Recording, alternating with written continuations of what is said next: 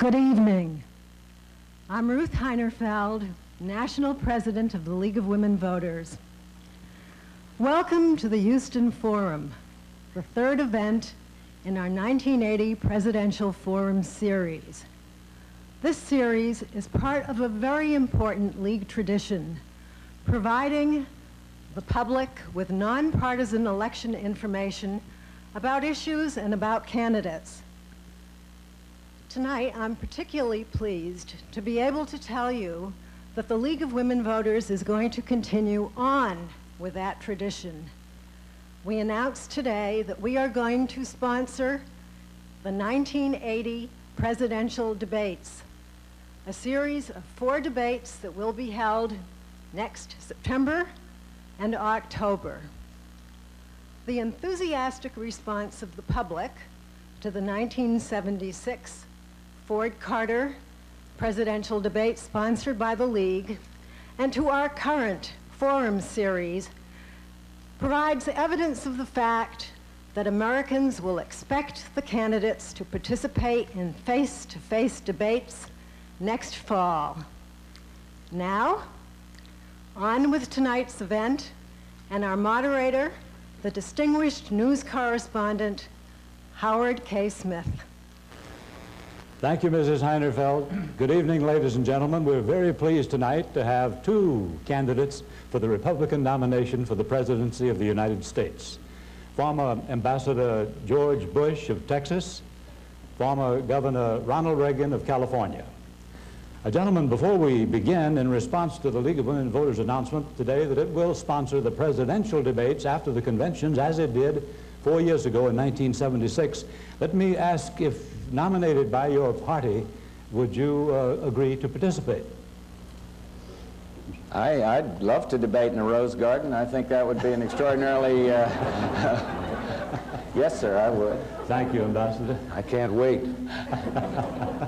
Thank you very much, gentlemen. This evening's forum will last just 60 minutes. As you both have agreed, there will be no specific time limits to what you have to say. You'll have an open discussion on the issues. You can address comments and questions to one another. I will reserve the chairman's privilege of occasionally asking a question if I want to change the subject and think it's wise to do so. And towards the end of the forum, we will accept questions from the audience, and after that, there'll be brief closing statements by you. The first question, Ambassador Bush, everyone, including your opponent, has congratulated you on your stunning victory in Pennsylvania yesterday. In the course of the program Face the Nation on Sunday, you said you hoped to win because you had adopted the strategy of hammering away at the differences between you and Mr. Reagan. And one difference you mentioned was, you said in your words, was Mr. Reagan was over-promising the American people. Could you explain that? And when the spirit moves you, could you respond? First, it was Meet the Press. I don't want to put in a plug for the wrong outfit. And secondly, I also made the point that what we must do is defeat Jimmy Carter. I mean, I got that into focus, and that I wanted to get these differences out with the governor so the voters could make a good determination. I hope that's what happened in Pennsylvania. A big difference, for example, that the governor and I have regards this tax cut. He feels, I don't want to put words in his mouth, and he's here to defend or explain his position, that you can cut taxes by $70 billion the first year. The Wall Street Journal attributed the figure to that tax cut idea to $90 billion the first year. Cut inheritance and gift taxes. We've computed that at $5.4 billion. And still balance the budget and still increase defense spending. President Kennedy suggested this cut. It was implemented by Johnson. The cut was $11.4 billion. It resulted in a $4.4 billion revenue loss. Inflation then was 1.8%. Today it's 18. Investor confidence was out there. Today there's none. So in my judgment, that economic program would exacerbate the deficit.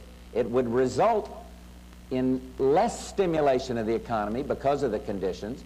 And I believe that before we can have massive across-the-board tax cuts, we've got to get the budget in balance. So I am proposing a $20 billion, as opposed to 70 or 90, supply-side tax cut to stimulate savings for home, to stimulate business. That is a major difference. There's plenty of others, but I do want to give the governor a chance to respond.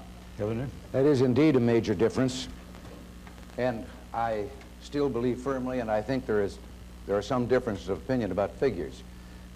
4 times in this century we have had across-the-board tax cuts, all of which have resulted in such an increase in prosperity that the government, even in the first year, got increased revenues, not less.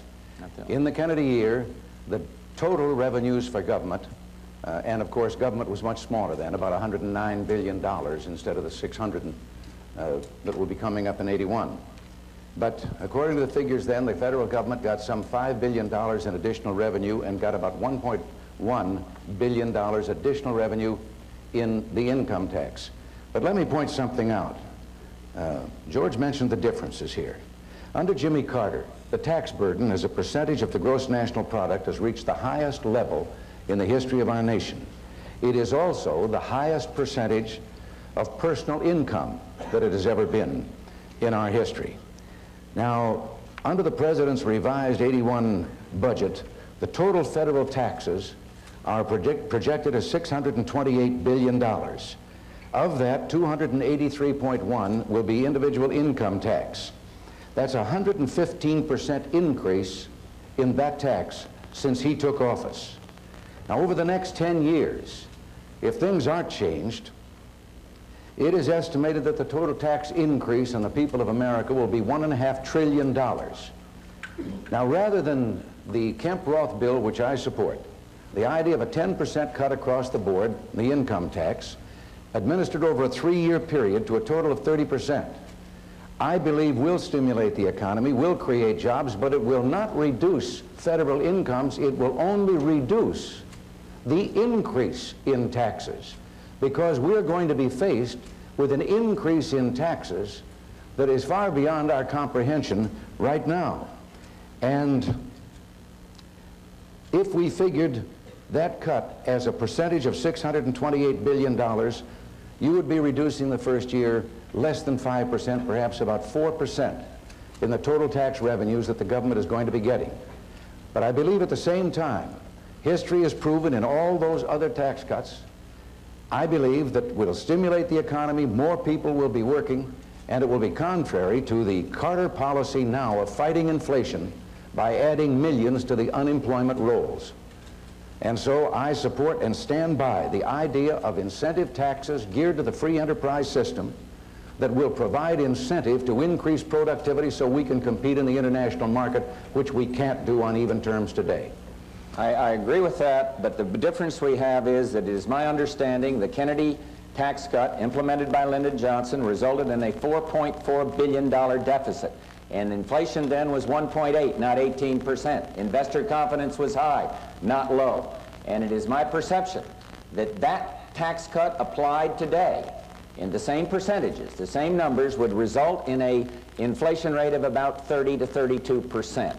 And so I couldn't agree more about the percent of our gross national product taken by taxes. But I believe the first thing we must do is get in balance. Incidentally, not the way Jimmy Carter proposes, by higher and higher taxes.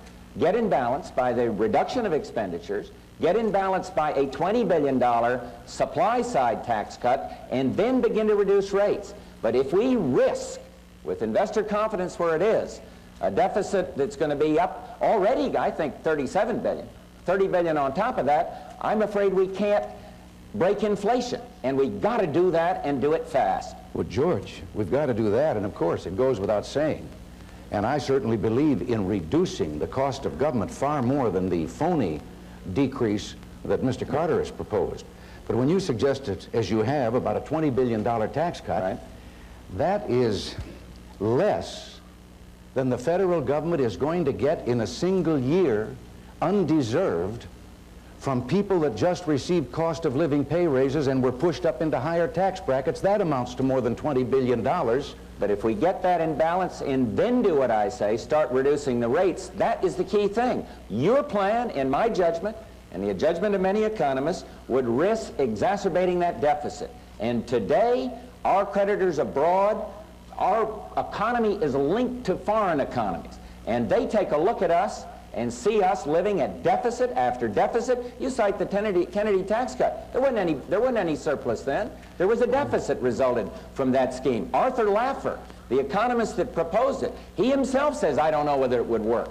I don't believe we can take that kind of risk, Governor. Well, George... And I would not propose it. George, how much more risk is there in just going along with what we've been doing? That's not what I've proposed. I've proposed something very different than just going along.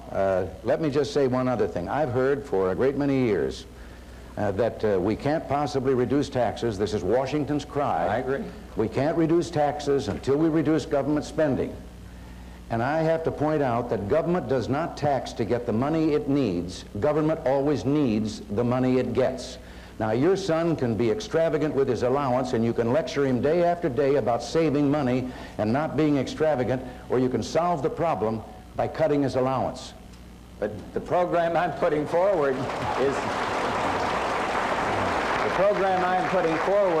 cuts the allowance, cuts on the spending side, but doesn't risk this promise everybody everything, because you cut taxes $210 billion, and you favor increasing defense, and you favor cutting out inheritance and gift taxes, and I believe that you're going to end up with a much bigger deficit. And that's where you and I differ. Listen, you talk to me about gross national product and percent of taxes. My whole program is based on getting tax relief. But I'm not going to do it in a way, popular though it may be, that's going to, in my view, make that deficit unsupported. There's one last point I want to make, though. Yeah. There's one last point we haven't touched on. We're talking as if those dollars that are saved in taxes are not going to have any effect, the multiplier effect, when they're in the people's pockets and they're used out there in society. And it has been proven that there is a far greater multiplier effect and creation of prosperity in people spent, or money spent by the people and invested by the people, than there is when it is spent by government. And therefore, we've got to recognize that that money isn't going to be buried in a tin can in the backyard. It's going to be used to buy things, and when we buy things, productivity is going to increase. People are going to put it in a savings account. Then we're going to have the capital to invest in new plant and equipment and research and development. We have the highest percentage today of outmoded industrial plant and equipment of any of the industrial nations in the world. We can't compete evenly with them because we don't have the capital investment to put into business and industry. That's why my cut is a supply-side tax You're cut. getting That's close to something. Stimulate production. That's You're getting close to something you agree on. I want to try and keep you from agreeing. Governor Reagan, there's a question that I have to ask you. The front runner always gets shot at more than anybody else. He's the point man, and there's a volley I must ask you about, and you should have a chance to answer. Many observers have said that many of the facts that you use in your arguments are wrong. You've spoken of the Kennedy 30% tax cut when it was really 18%. No, that was the first year. It was a 2-year tax cut, Howard, and it was 27%, and I think that's close enough to round out to 30. You have spoken of a government accounting office study showing either $11 billion or $50 billion waste in government, and the GAO says it doesn't have such a survey. No, it turned out it was the Justice Department that gave that figure. And you said that it cost the government $3 to provide $1 worth of benefits, and HEW says it cost 12 cents for $1 of benefits. And I wouldn't believe HEW if they were here in the room saying that.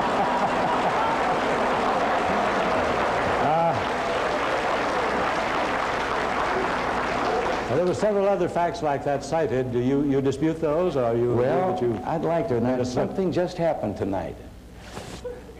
The UPI and a pretty good writer, Don Lambro, just has come out with a story that has to do with one set of figures I used about how many employees the Carter administration had added back. And it seems that one of the networks, which shall be nameless, went on the air, and they'd gone to a fellow in government to ask him, and he said, why, there were only 6,000 added in all these 3 years under the Carter administration. But Mr. Lambro goes on to say that while my figures might not have been fully accurate at this time, I appear to be closer to the mark.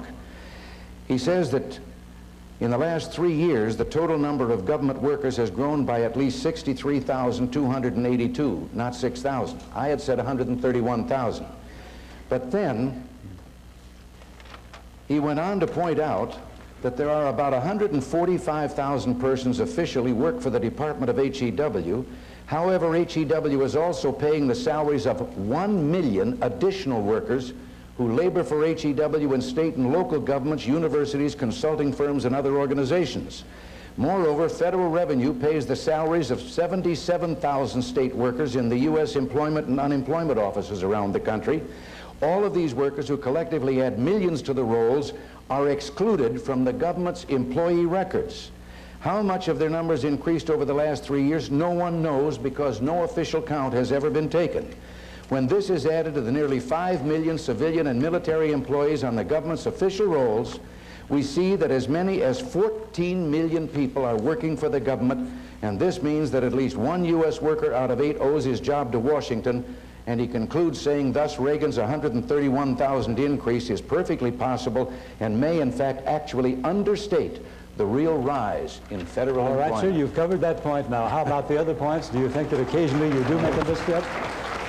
Certainly. Anyone that's standing up without notes and ad-libbing answers to questions is going to slip up. One on some oil figures comparing Alaska and Saudi Arabia. The figures weren't wrong, but if all the things that I've read and I've studied and researched on that, I attributed them to the wrong report and gave U.S. Geological Survey the responsibility for having used those figures.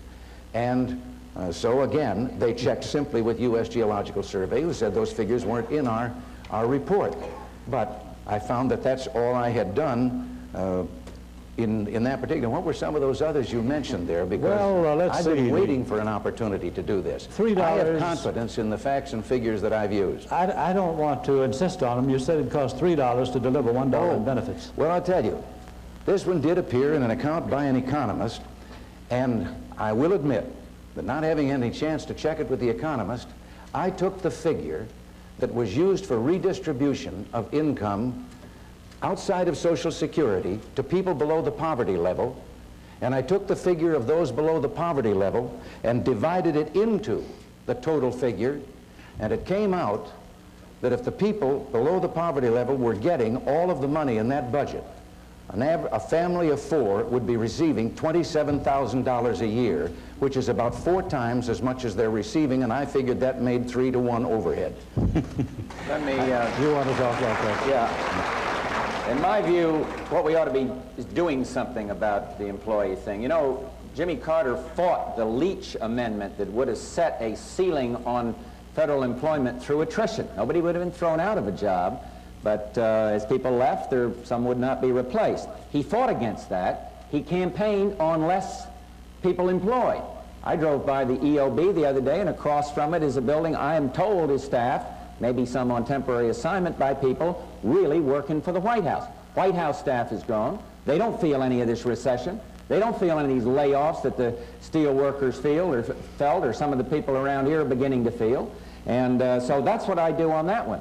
On energy, I don't believe, frankly, that there's enough oil in Alaska within the reasonable future to replace the 9 million barrels a day we get from overseas. I believe a decline curve has already set in on Alaskan oil. Some companies have already started pulling out of Alaska, and so my energy program is not just decontrol and figure we can get it all in Alaska, but it's to use alternate sources of energy, go with decontrol, of course, but to use alternate sources of energy as well.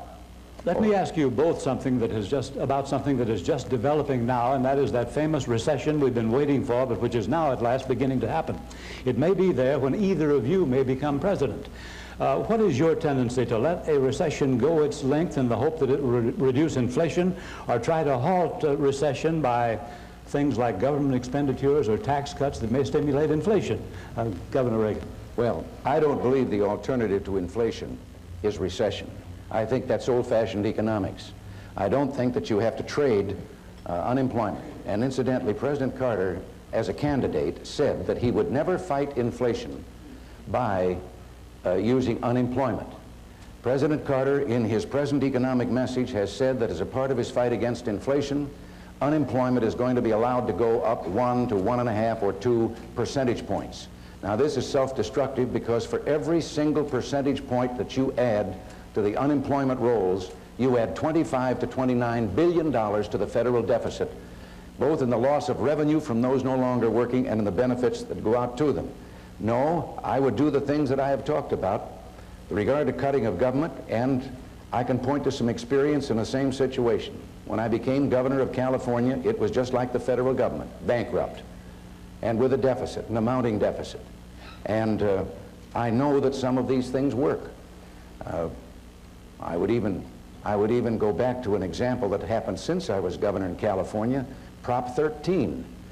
Everyone in the country heard the horrifying tales of what was going to happen if they cut the property tax as much as Proposition 13 said they were going to. Well, it's been in effect about 18 months now. And the result is there are 100,000 fewer public workers. But the private sector in these 18 months has created 532,000 new jobs, and the state of California wound up with a $3 billion surplus. Ambassador Bush? I don't believe there is in economics a total soft landing. I don't believe it. It's not my concept of economics. I believe you are going to see some increase in unemployment, but sure. I believe the way you fight that is to stimulate capital formation, risk-taking, and production.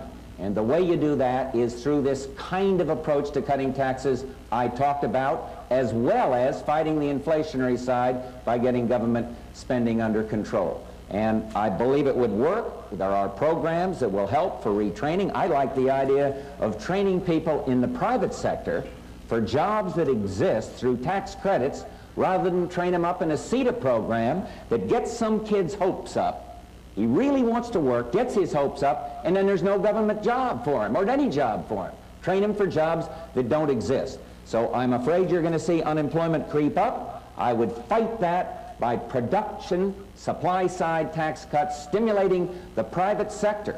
And I believe that would work if you hold government under control. But you can't go and risk making the deficit bigger at the same time. Otherwise, you still have that inflationary part. My problem with Jimmy Carter, when he came in, he addressed himself to one thing: stimulation of employment sector and lowering unemployment. And he did that to some degree for a while, but inflation went right off the charts because of these reckless deficits. Well, but he did other things to create the reckless deficits. He said that he was going to streamline government, and he streamlined it. He created the energy industry that's got a budget as big as the total profits of the major oil companies. He's now created the cabinet-level National Department of Education with more billions of dollars. He's got the biggest staff, as you pointed out, in the White House, I think, of any president that we know of. I think that he who was going to trim things, I laughed when he called Teddy Kennedy the biggest spender in the Senate. Well, he's the biggest spender that's ever been in the White House. And I feel when you said, again, stimulate, provide incentive for increased productivity, the American worker today is saving the lowest percentage of his earnings at any time in the last 30-odd years. And a Japanese worker can save 5 times the percentage of his earnings that an American can. A West German worker 3 times. It's that money that is not going into savings accounts, not going to insurance premiums, that is not there as capital to invest in the private sector. And the only capital investment they've been able to make has been mandated on them by this government to meet certain federal requirements, either in safety or environment or whatever. It's added to production costs, it's reduced productivity. And I want to see an increase in productivity too.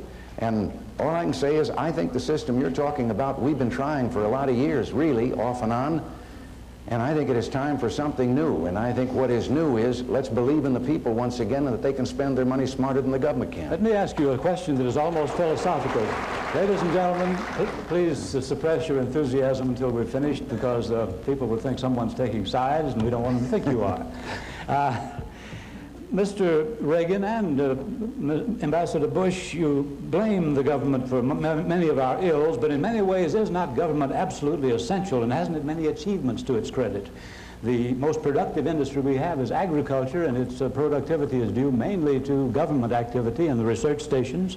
The World War II, the government created an aluminum industry when private industry wouldn't touch it, and sold it then to private industry.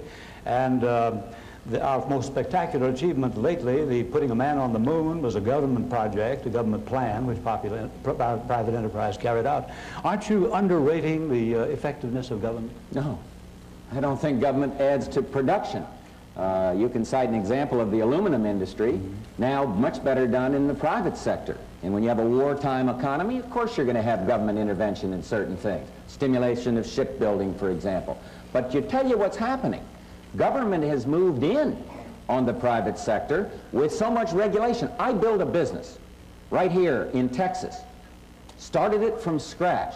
And when we started out there into the Gulf to drill a well, we needed, I think it was 2 permits. Today I'm told it's 12 permits. Every time you turn around, there is too much regulation. Yes, government does some things, and they can help people, and they do help people. And I'm not an anti-government people. And they provide for the defense, and there are certain functions that government has and that are compassionate and I think good. And I have a difference with the governors, whether you turn everything back to the states or not. In welfare, for example, I think there is room for a partnership there. But what government does is not productive.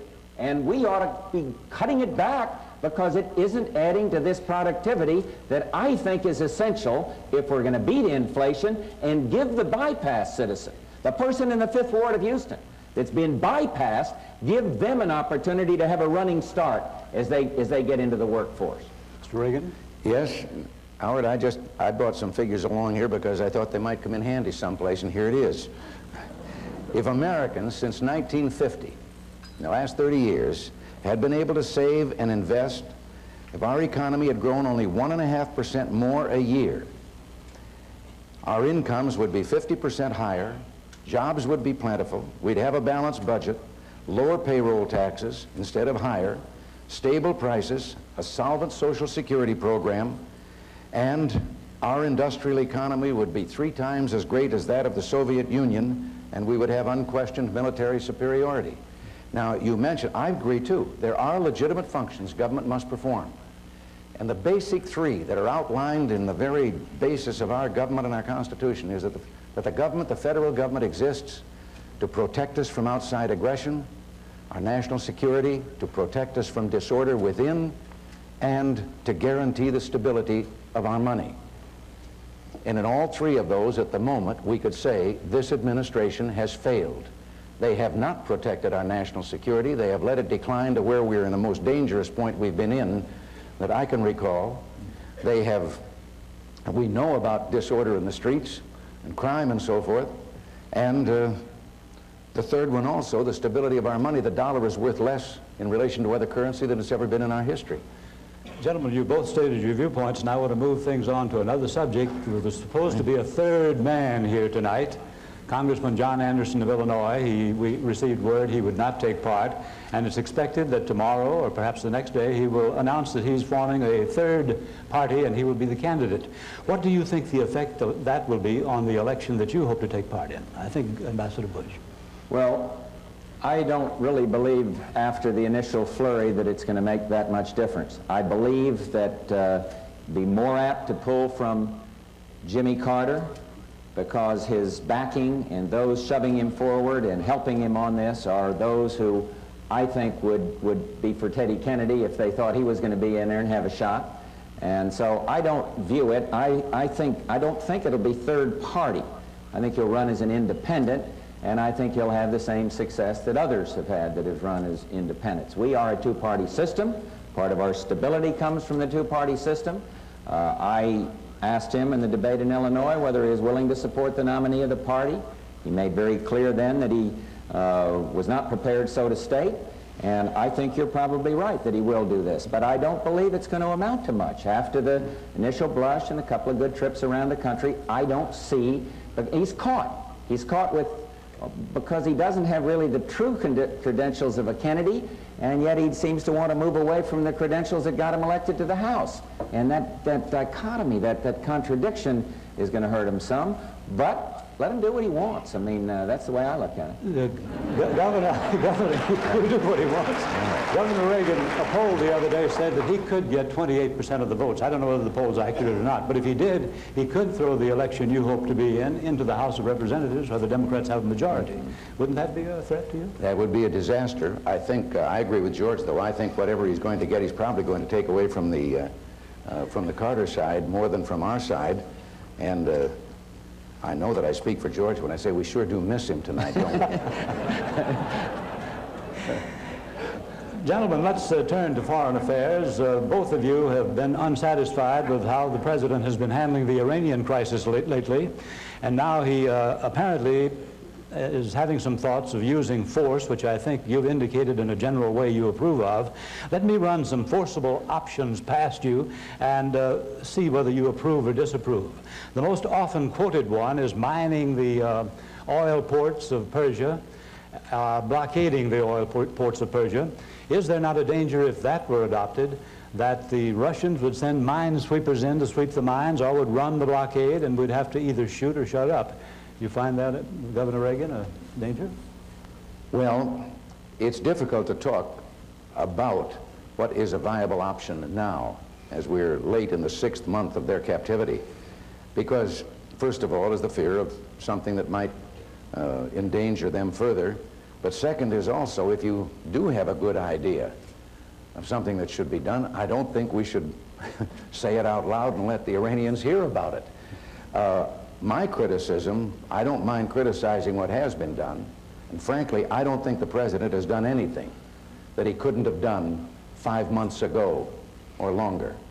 And then was the time to, when all the means of diplomacy failed, then was the time to look at the options, which only the president knows that he has, as to what he thought might, with the least chance of any violence, that might exert the greatest pressure on them, and then give them a date certain and say either the hostages are released on that date or this goes into effect.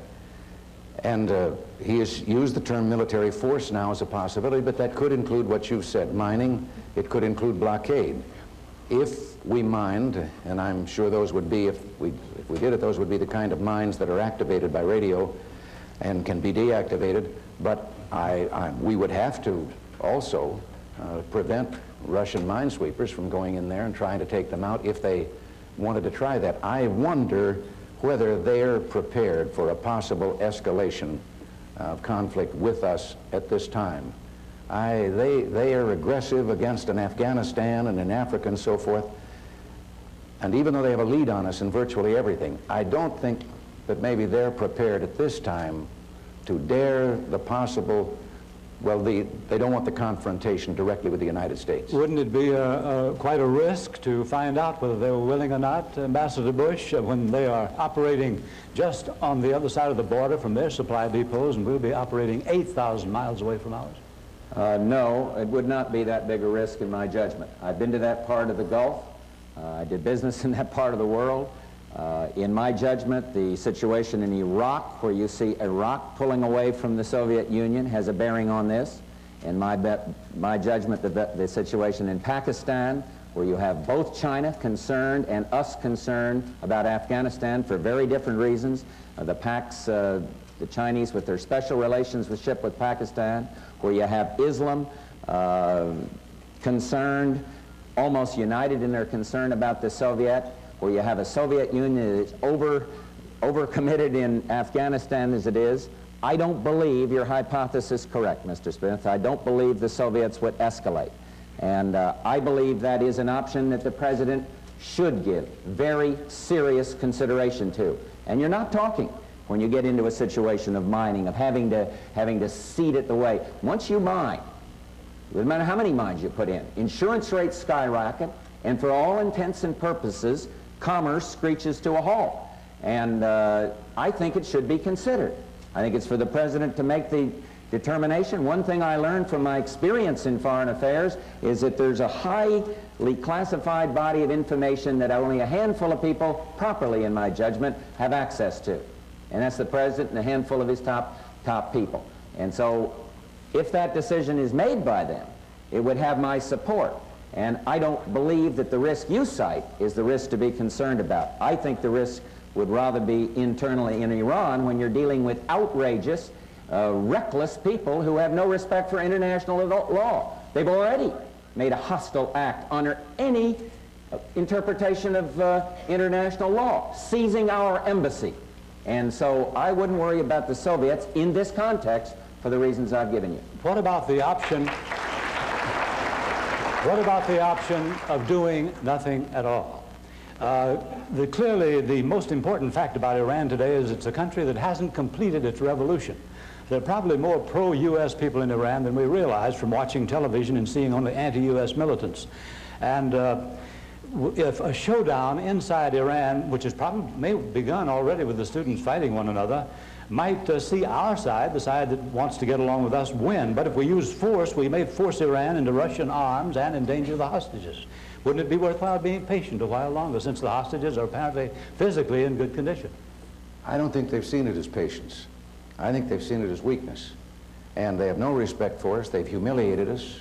One of their officials that we sent back just the other day, one of the diplomats, his speech when he arrived was boasting of how they've rubbed our face in the dirt all this time. But what if the United States had, in those first hours, had used all the diplomatic things that we've done? Not that commission from the UN, because that isn't even in the UN Charter, and I think it was a terrible precedent for us to set that the UN could do such a thing outside the Charter. But all the diplomatic efforts we could make peacefully to get them back, and then had used one of these, and let us say hypothetically, the mining of the harbor and the blockade. First of all, at that time, they were greatly dependent on outside commerce and dependent for about 30% of their food. Now they have adjusted, and for us to put sanctions on, our trade has shrunk down to the place that this is hardly going to affect them at all. But then, if we had done that forcefully, and in those first few days, and gotten our hostages back, then we could have said to them, now look, we don't want any trouble with you. We'd like to be friends with you. We'd like to work with you, and we could be helpful to you. And you've got a neighbor up north that's, I'm sure you don't want in here. And I think they would have listened to us. But now, why would they listen to us when they look to themselves as stronger than we are because of the way we've gone on month after month, letting this humiliation occur? How about Afghanistan? Congressman Sam Stratton of New York, who's been to the Pakistan border with Afghanistan, says the Afghan rebels are using ancient weapons, rifles of World War I vintage, and he feels that we should send them very considerable aid, since the Russians are accusing us of it anyhow. Do you believe we should? Absolutely. And I've said it from the very beginning. And look, if you're not going to, if you have a brutal aggression and you're not willing to help, and I think the way to do it was through Pakistan, if you're not willing to help, what possible hope do countries have that want to be free of this kind of aggression? You've got to start in foreign policy with your definition of what the Soviet Union intends. Now, I believe the evidence is overwhelming that they seek superiority, not parity. And I believe when they see us weak, saying Cubans are in Africa as a stabilizing influence, they're going to go in there and use that stabilization to spread hegemony, as the Chinese would say. And so my view is that the Soviets are aggressive. They have overstated in Afghanistan. They have bitten off more than, in my judgment, they should be allowed to digest. And I think that the best answer to it is for them to know that the United States is going to keep its commitments. Our allies, everybody gripes about our allies, and yes, they ought to be out supporting us for what we've done, but they don't know that they can believe Jimmy Carter. They think that he's going to change his mind on whatever he does in the Mideast, just as he did on the enhanced radiation weapon in Germany. It took him 3 years to find out that the Soviets couldn't be trusted. I agree completely that where people want to be free from Soviet or Cuban domination, where the proxy troops are used as the Cubans, the United States should be willing to provide weapons to any men that want to fight for their freedom against those hostile forces. Do you believe, Governor Reagan, still that there should be a blockade of Cuba, a complete blockade? Well, I suggested that as a hypothetical. Again, and it was in this, and it was based on this thing that we both have said here, and that is that only the president and a few people have knowledge of all the options. But I said, with regard to Afghanistan, and the president, I think, lowered the credibility of the United States when he made, in diplomatic language, what was an extremely serious warning to the Soviets not to invade Afghanistan.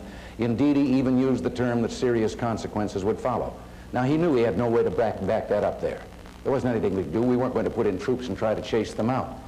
So they invaded, and the world saw us once again still standing here, just as we're still standing after he made the speech that he wouldn't accept the Soviet brigade in Cuba. But we accepted it. And So my feeling is that what I said at the time was that we ought to have a plan. We ought to have a strategy of our own. We ought to have contingency plans where we can look ahead and say, well, if they should do this or do that, this is what we can do. And I proposed that there might be pressures we could exert in the Soviet Union where the logistics are not 10,000 miles against us, but not in their backyard. And I said, let me give one hypothetical idea, and I said there may be others and better options than this. But here we have a Soviet satellite 90 miles off our shore. And instead of threatening sanctions or threatening the Olympics or anything else, why couldn't we blockade Cuba and then say to them, when your troops get out of Afghanistan, we'll drop the blockade around Cuba? And I think that this could exert great pressure. You see, here we have a fundamental difference, because it wasn't Cubans that invaded Afghanistan, it was Russians. And we have a hemispheric problem today, it seems to me, and I believe that if you go back and look, blockade connotes in naval parlance war. Interdiction of shipping, interdiction of aircraft. Kennedy didn't use the word blockade, he used the word quarantine. To quarantine Cuba, it would require today, because of the decline in the United States Navy, according to a former chief of naval operations, the entire Atlantic fleet. Now, I don't believe, I have a difference with Governor Reagan. As much as I detest what Castro is doing, if Afghanistan were invaded or someplace in the Middle East were threatened when I was president, I would not respond against Cuba. I believe that would be bad in terms of the hemisphere. We got problems with Cuba, one-on-one on those problems. Don't link them in order to solve something halfway around the world. That's my view of foreign policy. Well,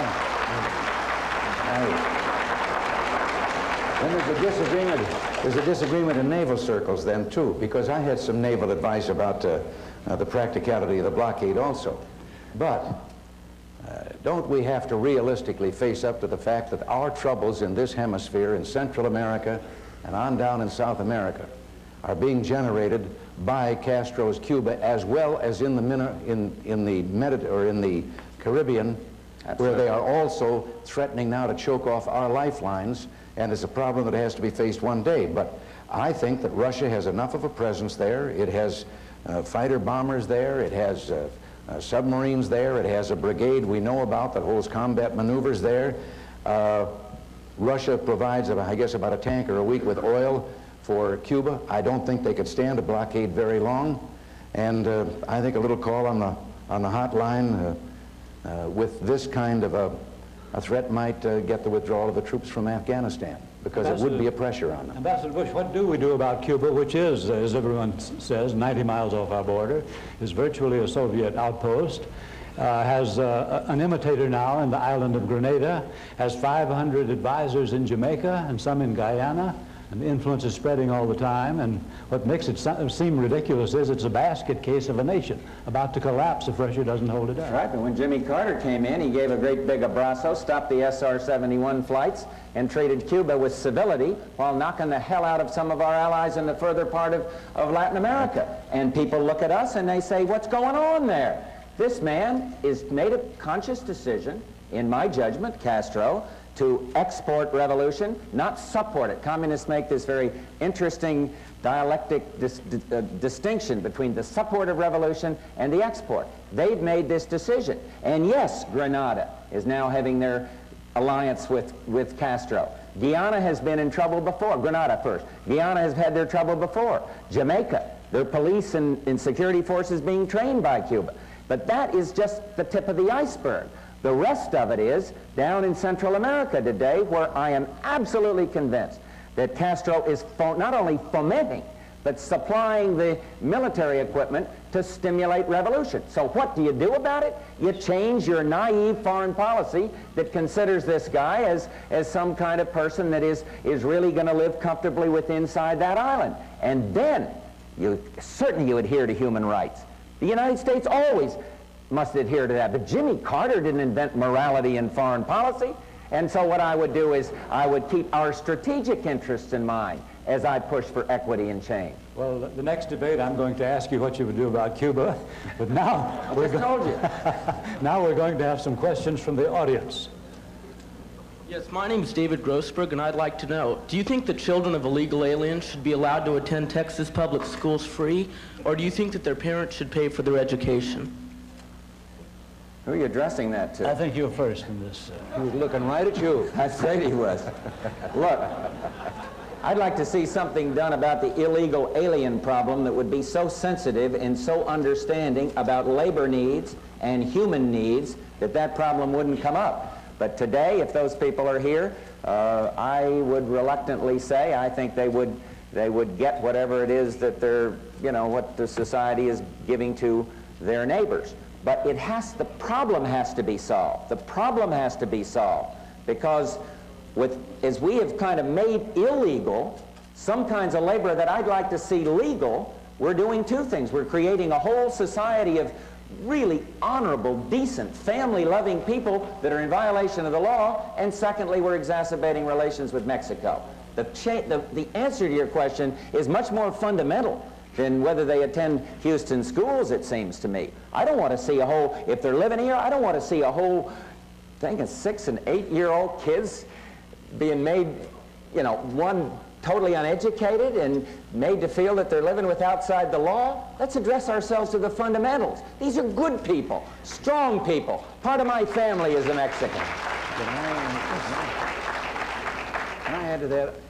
I think the time has come that the United States and our neighbors, particularly our neighbor to the south, should have a better understanding and a better relationship than we've ever had.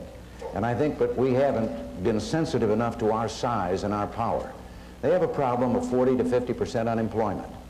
Now, this cannot continue without the possibility arising with regard to that other country that we talked about, of Cuba and what it is stirring up, of the possibility of trouble below the border, and we could have a very hostile and strange neighbor on our border. Rather than making them, or talking about putting up a fence, why don't we work out some recognition of our mutual problems, make it possible for them to come here legally with a work permit, and then while they're working and earning here, they pay taxes here. And when they want to go back, they can go back, and they can cross and open the border both ways by understanding their problems. This is the only safety valve right now they have with that unemployment that probably keeps the lid from blowing off down there. And I think we could have a fine relationship, and it would solve the problem you mentioned also. Yes, sir? I'm Michael Appel, and I hope both of you gentlemen will address yourselves to this one. Local filling stations are said to be cutting the gasoline prices so as to exhaust their currently abundant supplies on the advice of their parent companies in order that their next allocations will not be decreased. How do you feel about this practice? Is that one for me too? I'll be glad to respond. I'll take a crack at it first, if you don't mind. Well, here again, this is part of what I think is the great energy crisis, like inflation, is caused by government. And part of it is from that energy agency and the allocation system. Once upon a time, the allocation of that product, like any other product, was made by the marketplace, supply and demand. Today, you have a government agency that is dictating where the gasoline, where the heating oil, where the diesel oil, where it will go, and trying to guess how much should go where. For example, recently, while you're talking about too much here, down in southern Florida, back during the primary there, they were running into a shortage because the agency had decided in the wintertime people drive less than they do in the summertime, and they didn't stop to think that it's summertime in South Florida all winter. And people were driving just as much, and probably even more people coming down there as tourists. California, when we lined up at the gas stations, they based our allocation on the 1972 figures. We've got 4 million more automobiles in California than we had in 1972. Let us turn the energy industry back and let the marketplace dictate things like that, and we won't have these problems.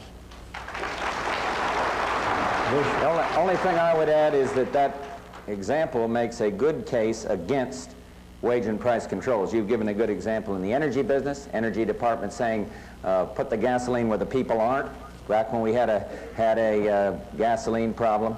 And I oppose wage and price controls, and this is a good example of a price control that has distorted supply rather than helped, in my judgment. Yes, ma'am. Mr. Bush, Mr. Reagan, my name is Carla Manley, and I'd like to ask, with college costs up to $6,000 per year, even at state universities, would you okay tax cuts for families with college students?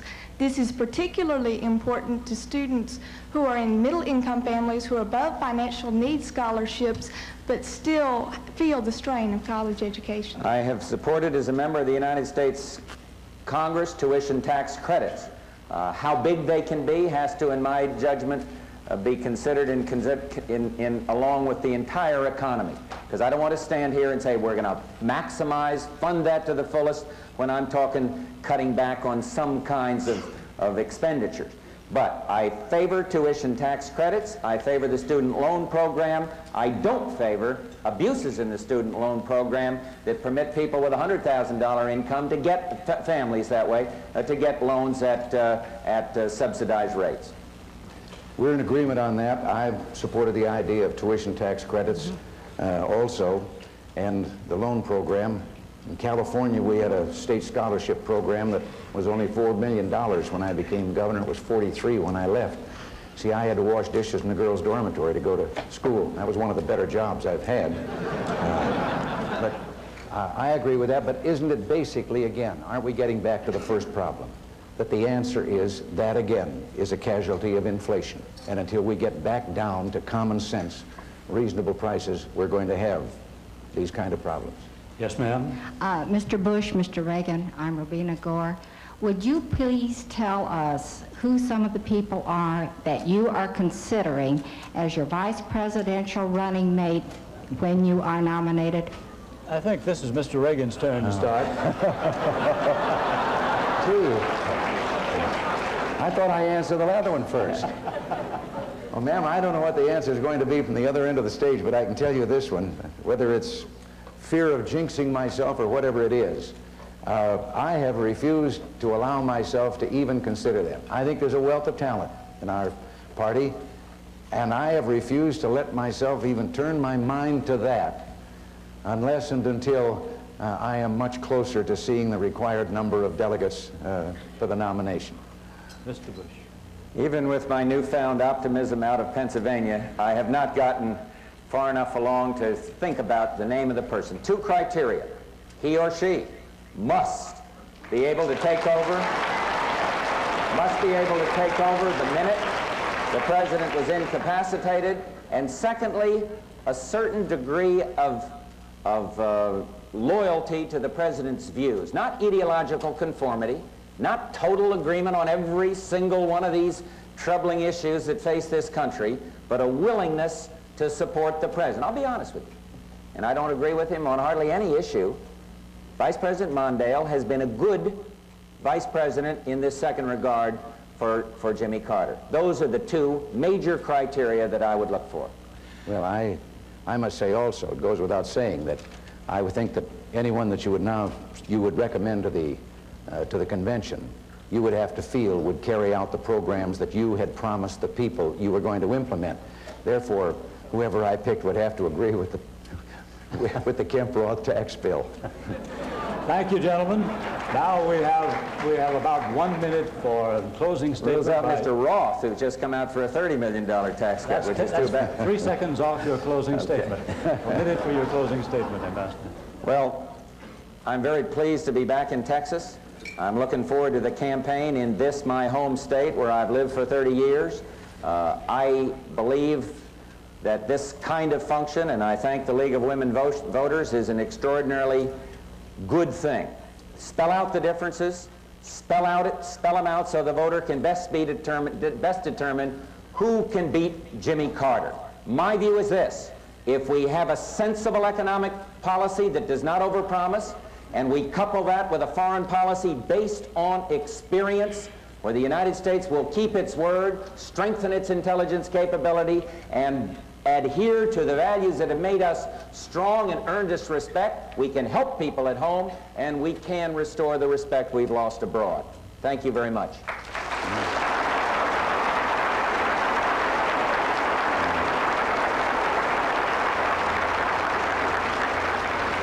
In the 18th century, we created here in this land the freest, most unique society that has ever been known to man. In the 19th century, we built the greatest industrial power that the world has ever seen, and we spent most of the 20th century apologizing.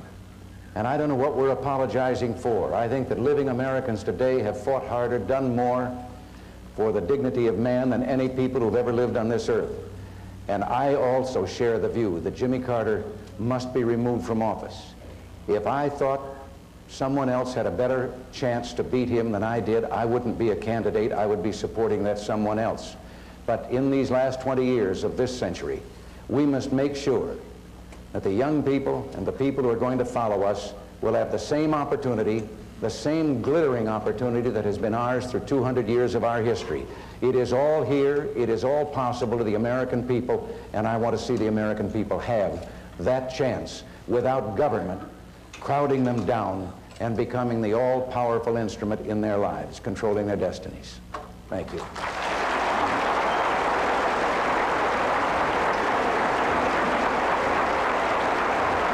Ladies and gentlemen, that concludes our forum for tonight. I want, on behalf of the League of Women Voters, to thank Ambassador Bush and Governor Reagan for being with us.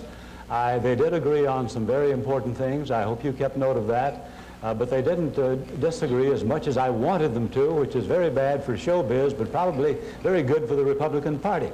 The League of Women Voters believes that this forum series and its upcoming presidential debate series is vital to the interests of our nation, especially at this time.